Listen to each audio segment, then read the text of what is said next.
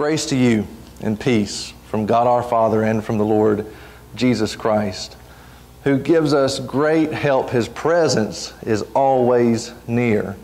He has servants that He sends to help us constantly. They are constantly bearing us up and aiding in ways that we wouldn't even imagine, couldn't even know they are with us. And the forces of Satan also constantly, in so many ways that we might not even be aware of, are touching us every day. We have great opposition, but we have great help.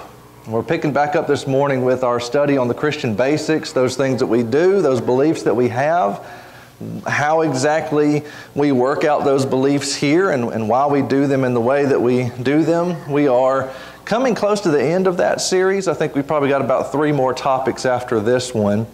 But this morning I want to talk about a topic that is really one of our shakiest areas of beliefs, I believe. It's one of those that I think just about every Christian here would probably say, yes, I believe that. But then on the back end, it's one of the beliefs that we don't really understand and we rarely talk about. And this morning I want to talk about angels and demons, spiritual beings from God and from Satan. What are those doing?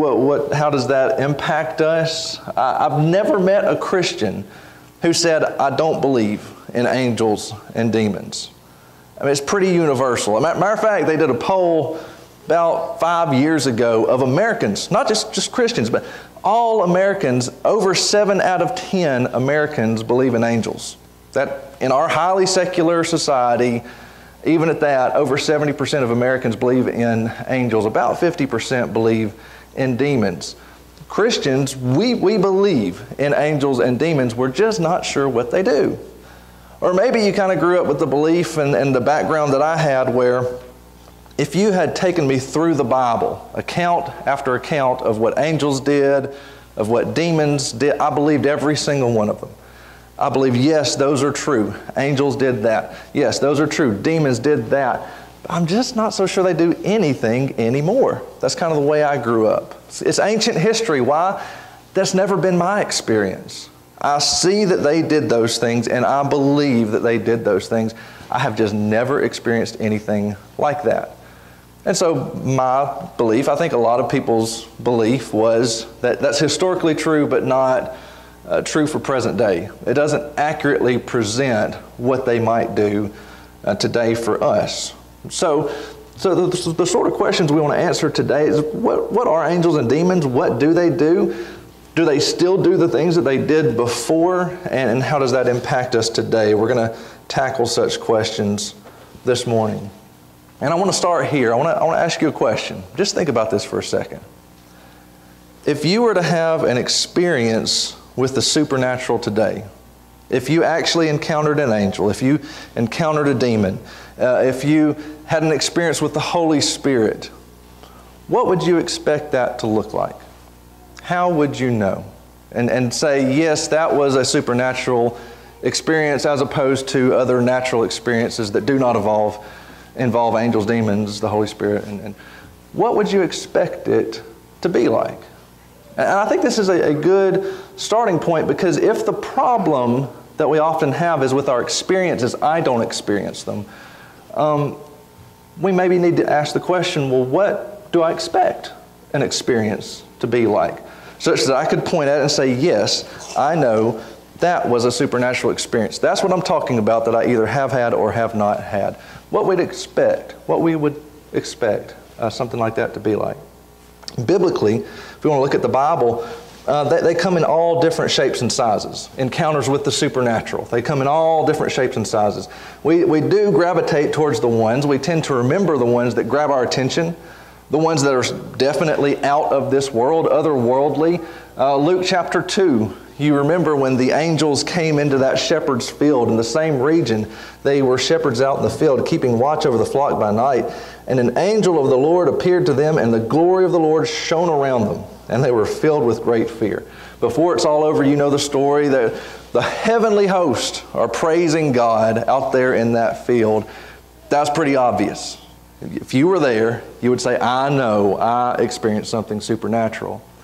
Genesis 3, Adam and Eve are driven out from the Garden of Eden, and it says that God assigned a guard there at the tree of life so they couldn't come back and keep eating from that tree. It was a cherubim with a flaming sword. I mean, it's like a lightsaber. You would remember that. I wonder, if Adam and Eve ever kind of walked back that way, and there he is, still standing there with his flaming sword. I wonder what that would have been like. You would have known that's obviously an encounter with the supernatural. But it's not always flashing lights. It's not always fire in the Bible. Hebrews 13 says this. He says, "Do not neglect to show hospitality to strangers, for thereby some have entertained angels unawares." Unawares. So this angel that so many times in the Bible, people encounter an angel and they just fall to the ground. It's just gripped with fear, light, can't believe what's happening right now. That same being, you might actually also have an encounter with that angel and have no idea. Completely unaware. You're telling me I could have the same experience, the same interaction, but not be aware of it at all. And apparently that is the case. There's another famous interaction that we read about in the book of Luke. It says that Jesus rose from the dead. I mean, resurrected spiritual body. He has come through death. He didn't just come back from the dead. He went through death and came out on the other side. And he walks with these two disciples. It seems like for like half a day. They're walking, they're talking, they say, "Hey, come eat with us." He comes and sits down at their table. They're eating together. They spend like half a day with the risen Jesus, completely unawares. Had no idea who it was until their eyes were open. So it could be, what's an experience with the supernatural like? Well, it could be something where the sky's ripping open. It could be something like you're helping somebody at Walmart get something off the top shelf and completely unaware that's a messenger from heaven. Could be one or the other. A third option, what this experience might be like, it could completely take place in your subconscious. Could bypass your senses altogether. Matthew 1 and verse 20 says, "An angel of the Lord came to Joseph and spoke with him in a dream." In a dream. He did not see the angel with his eyes, or hear the angel with his ears, or touch or taste or feel the angel. Completely bypassed his senses. The angel communicated directly to his mind. The forces of God may do this. The forces of evil also. Acts 5 and verse 3. Peter is speaking with Ananias, who has just tried to deceive the disciples with a gift that is not all that it seems to be. Peter says, Acts 5 and 3, "Satan filled your heart to lie." Ananias did not see, hear, touch, feel, or taste Satan, and yet Satan impacted his heart all the same. He filled his heart to lie. So, it is the case that supernatural beings may directly communicate to you in your mind. So what would an experience with the supernatural be like? Well, we got like three options here. Number one, you can see something, you can experience something where you walk away saying, that was definitely supernatural. You could have another experience where you walk away not thinking anything about it at all. It was so mundane, it's just so everyday, you don't even realize you have experienced the supernatural unawares. And then there's a third option where they might impact, communicate, interact with you in the realm of your mind. Certain thoughts that you think, certain ideas that come to mind. Have you ever wondered, did that originate with me? Did I come up with that thought? Did I truly have that idea, or was that an idea given to me from somewhere else? C.S. Lewis wrote this satirical book about demons. It's probably one of his best works. It's written in the form of a series of letters. A series of letters from a supervising demon, we could say, to another demon who's out there tempting in the field. He has a patient, he calls him, that he's trying to lead to hell. And so this supervising demon is just writing letter after letter to this junior tempter, trying to guide him in his work. And it's all satire. C.S. Lewis has this way of putting these profound truths in the package of light and airy conversation, but it's heavy stuff nonetheless. And there's this one exchange where the demon is talking about an experience he once had.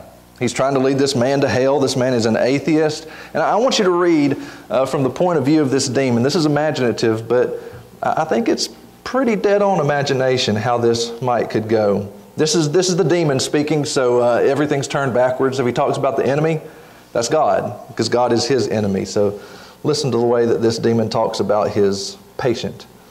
He said, I saw a train of thought in his mind beginning to go the wrong way. The enemy, of course, was at his elbow in a moment. Before I knew where I was, I saw my 20 years' work beginning to totter. But I was not a fool. I struck instantly at the part of the man which I had best under my control and suggested that it was just about time he had some lunch. The enemy presumably made the counter-suggestion that this was more important than lunch. At least I think that must have been his line, for when I said, quite, in fact, too important to tackle at the end of a morning, the patient brightened up considerably. And by the time I had added, much better come back after lunch and go into it with a fresh mind, he was already halfway to the door. Once he was in the street, the battle was won. I showed him the newsboy shouting the midday paper and a number 73 bus going past. And whenever he reached the bottom of the steps, I had got into him an unalterable conviction that whatever odd ideas might come into a man's head when he was shut up alone with his books, a healthy dose of real life was enough to show him that all that sort of thing just couldn't be true. It's a battle for our mind.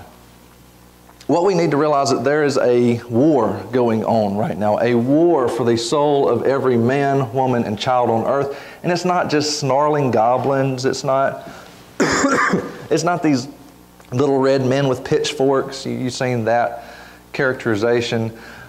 It's not people with their eyes rolling in the back of their head.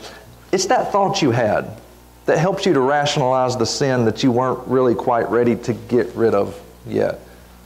It's that calling that's placed on your heart to press more into the presence of God and to seek Him and to worship Him. But it's that distracting thought that comes along and shows you the bus or the Facebook feed or whatever to distract you from the things of God. And off you go, floating away from God again. Elisha prayed that his servant might have his eyes opened, that he might see what's really going on all around him. And behold, the mountain was full of horses and chariots of fire all around. He saw the spiritual reality that surrounded him. The question this morning is, do you see the spiritual war surrounding you? Do you see? Do you see what they do with our thought life and the way that they influence us? Paul says in Ephesians 6 and 12, he says, we do not wrestle against flesh and blood, but against the rulers, against the authorities, against the cosmic powers over this present darkness, against the spiritual forces of evil in the heavenly places. The spiritual forces of evil are real, and they impact us every single day. But we do not despair, because the spiritual forces of God, of righteousness, which are for us, they are real and they impact us every single day. Psalm 91, we just read it again. We don't need to forget this is a promise. This is a promise. He says, he who dwells in the shelter of the Most High will abide in the shadow of the Almighty. For He will command His angels concerning you to guard you in all your ways. The spiritual forces of God are real and they strengthen us every single day. Hebrews 1, he says, are they not ministering spirits sent out to serve for the sake of those who are to inherit salvation? Whether we perceive it or not, we are influenced by these forces every single day. Attacked on one side, helped on the other. Pulled towards darkness on one side and pulled towards the light on the other. And the first thing that we need to be aware of is that the primary battlefield is right here between our ears. Where they work, where they do their most work, is in our thought life.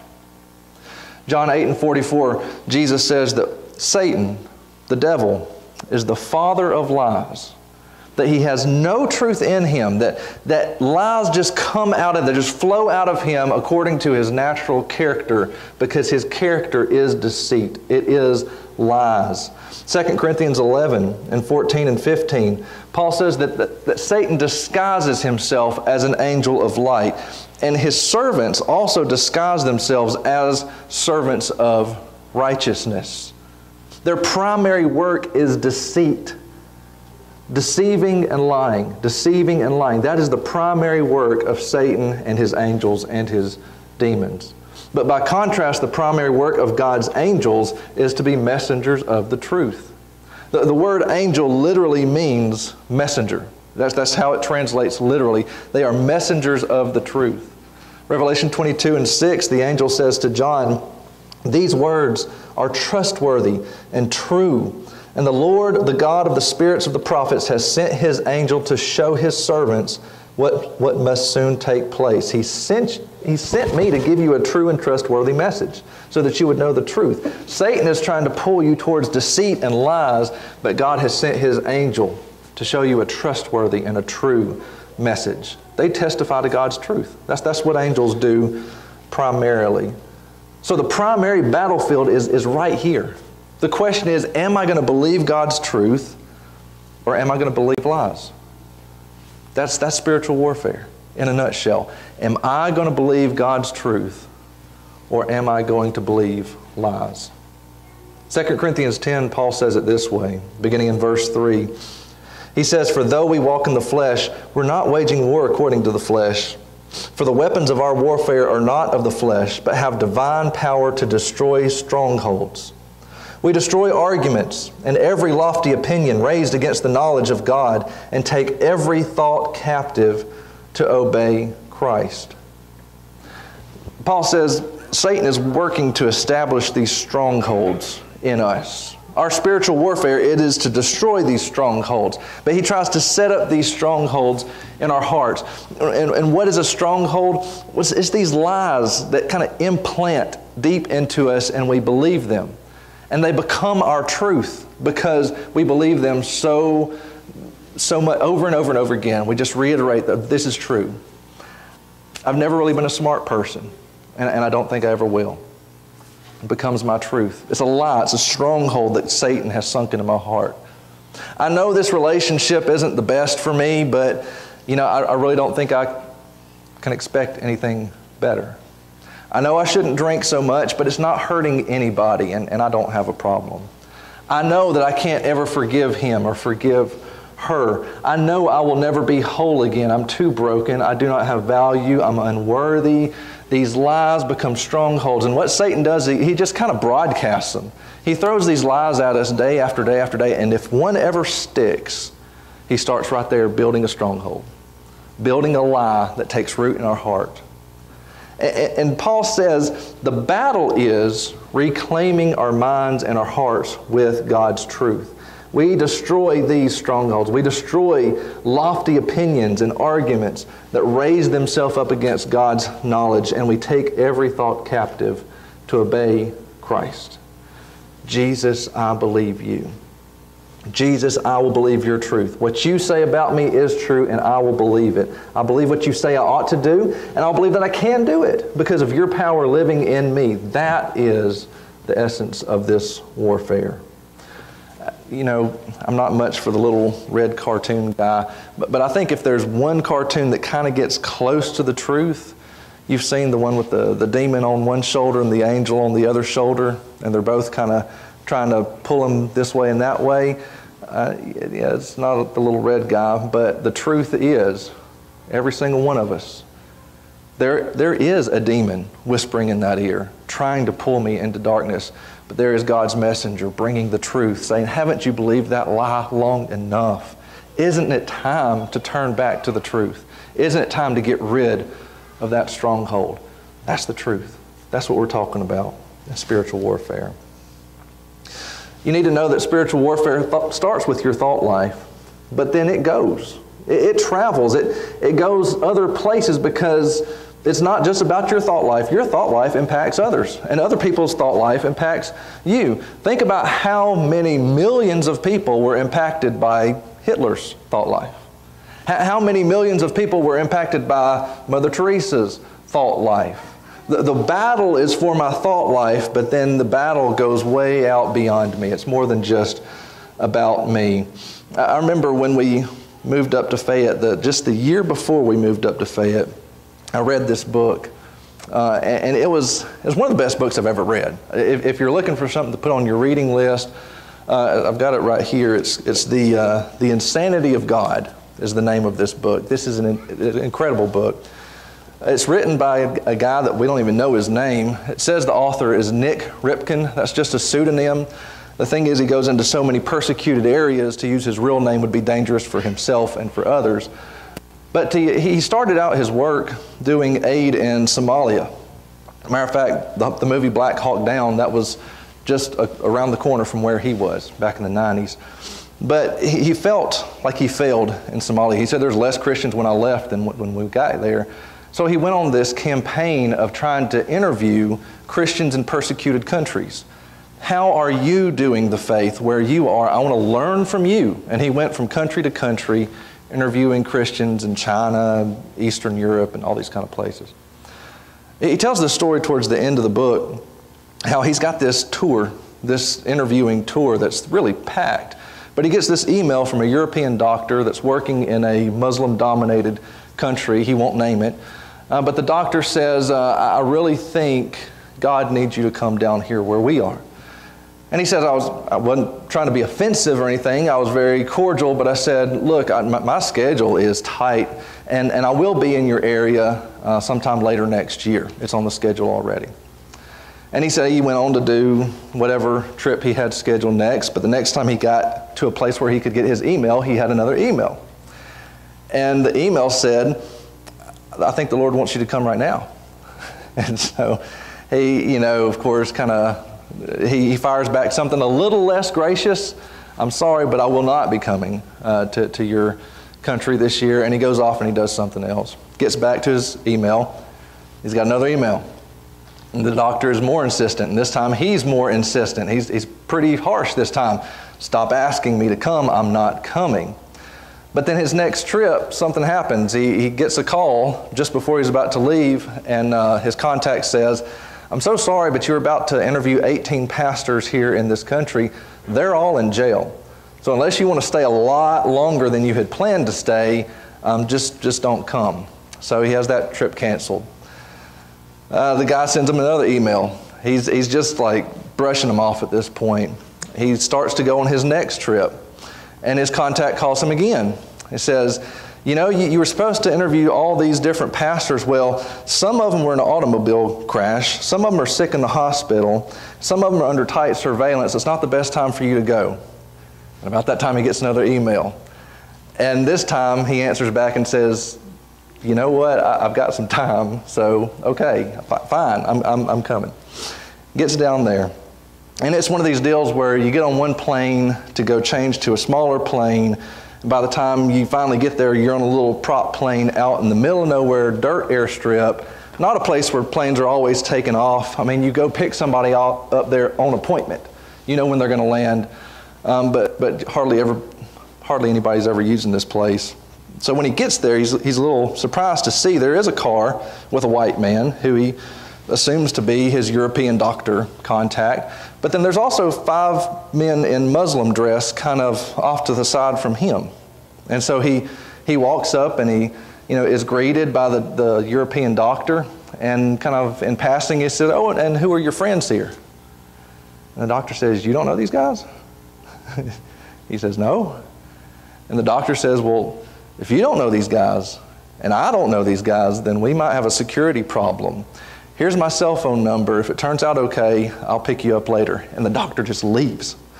And so he's here in the middle of nowhere at this dirt airstrip with these 5 men who appear to be Muslims and know where to go. And so he's trying, how do I get out of this situation? He's had enough experience to know how to be careful on the foreign mission field. This is not good. So he starts kind of trying to walk back over, maybe to see if he can get a ticket out of there. And the guys are following him, like right behind him, and they're tugging on his shirt, trying to get him to turn around. He thinks he's about to be dead.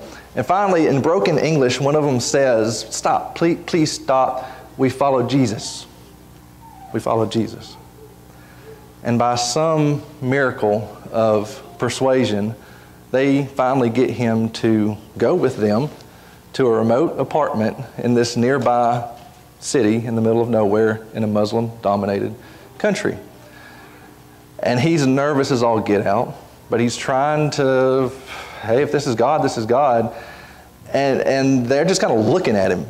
And so he starts talking about, well, I guess I'm here because, and he says some things, and they all start laughing at him. And I want to read you how this exchange ends, but it's quite incredible. He says, they shook their heads, smiled, and said to me, you may think you know why you've come here, but we would like to tell you why you're really here. They briefly sketched their own personal stories.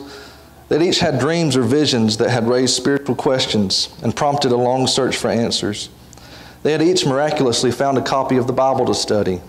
And after reading through the entire book several times, they had each on their own decided to follow Jesus.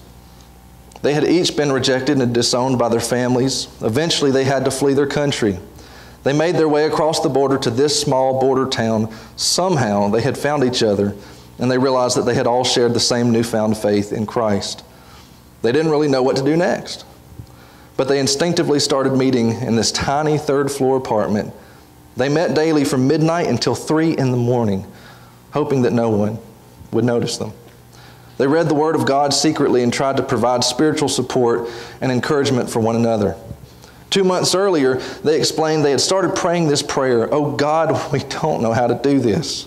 We grew up and were trained as Muslims. We know how to be Muslims in a Muslim environment. We even know how to be communists in a Muslim environment, but we do not know how to follow Jesus in a Muslim environment. Please, Lord, send us someone.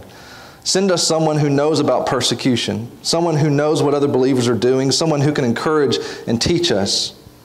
Chills were running up and down my spine as they explained what had happened when they'd been together in this same rented upper room earlier that very day.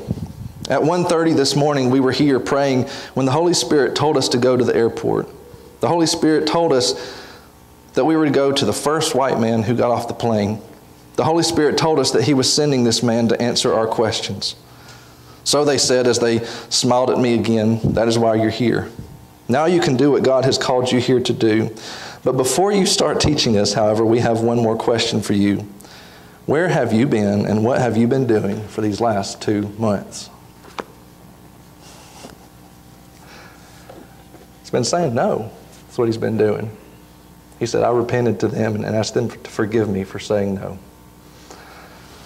Could it be that at this very moment, God is desperately trying to get your attention, calling to you to believe His truth, to change your thought life because somebody somewhere is begging Him for help? Could it be? Could it be that at this very moment, Satan has a demon doing everything that it can to distract you from that calling, to lie to you and to deceive you and turn you a different way because it would rather have more company in hell? This is real. This is the battle that's all around us. This is the spiritual warfare that touches you and touches me every single day. It's nothing to be afraid of. This is not Halloween. This is not spooky. He who is with us is greater than he who is in the world. We are winning this war, but it is certainly cause to be sober-minded and to be vigilant because souls hang in the balance. This is real. This is a war. What we do matters. How we respond matters. And all God calls us to do is very simple. Samuel prayed this simple prayer, "Speak, Lord, your servant hears." I'm ready to hear your truth. I'm ready to receive your truth. Whatever you have to say to me, I'm listening to you and I'm ready to act on that truth. Very simple. That is what is required of us in this spiritual warfare. Will we just commit to that simple daily prayer? Speak, Lord, your servant hears. Commit to hear the truth, to invite the truth. Lord, I want to hear your truth. Matter of fact, I don't just want to hear your truth. I want you to show me the lies. If there's some stronghold, it's something that's set up in my heart where I'm believing something that is absolutely not true because Satan planted that stronghold, I want you to show it to me. I want you to destroy it with your truth. Psalm 139, 23 and 24, "Search me, O God, and know my heart. Try me and know my thoughts, and see if there be any grievous way in me, and lead me in the way everlasting." This is a fearless prayer of stronghold demolition. Holy Spirit, come in, look around, see if you find something false, and then lead me in the better path. Lead me in the truth. And maybe toughest of all, Would you commit to cling on to this prayer in the dark moments? You know those. We don't talk about these moments, but those moments where the temptation is so strong, I don't know how I could possibly get away from this lie that I'm being sold. I don't know how to go any other way than this way. Will you pray even in those dark moments? Speak, Lord, your servant hears. At that very moment, His angels are serving you, strengthening you. He is sending a great help. If you would please pray with me. Father God, we love you and we look to you for great help, knowing that you do send great help. Father, we are aware that Satan is sending a great attack upon our minds each and every day, pulling us into lies. Lies of hurt, lies of bitterness, lies of unforgiveness, lies of devaluing ourselves and devaluing others. Lies about our purpose, either that we have no purpose or that our purpose is self-centered, self-seeking, pleasure-driven, worldly-driven. Father, we know that the truth is that we were created with great value, with your image stamped upon each and every one of us for great purposes. Father, we pray that you would guide us and lead us in your truth. Father, I pray that you would make us listeners and hearers, people who are ready to hear a word from you, ready to move upon your truth, that you would free us from the shackles of sin and absent-mindedness, distraction, all these tools that Satan uses against us. We know that he has been doing what he does for a very long time. He is very skilled. He is a terrible adversary. Father, we know that you are greater. We know that he cannot stand against you. If we simply hold on to your truth, there is nothing more than he can do. He has nothing, only deceit, only lies. He has killed many, many with those lies. But Father, we pray that we would not be among them, that we would be those who shine truth, not only for our own well-being, but for the well-being of everyone around us, that we would shine truth, that others would see you and be saved. Father, we pray that you would come quickly. We pray that you would make an end of this evil assault that comes on us, that comes upon our nation, comes upon our families, comes upon our community. Father, we pray that you would grow and swell your kingdom, and that your kingdom would defeat this evil assault. Father, we pray now as a family together. Our Father, which art in heaven, hallowed be thy name. Thy kingdom come, thy will be done in earth as it is in heaven. Give us this day our daily bread, and forgive us our debts as we forgive our debtors. And lead us not into temptation, but deliver us from evil. For thine is the kingdom and the power and the glory forever. Amen.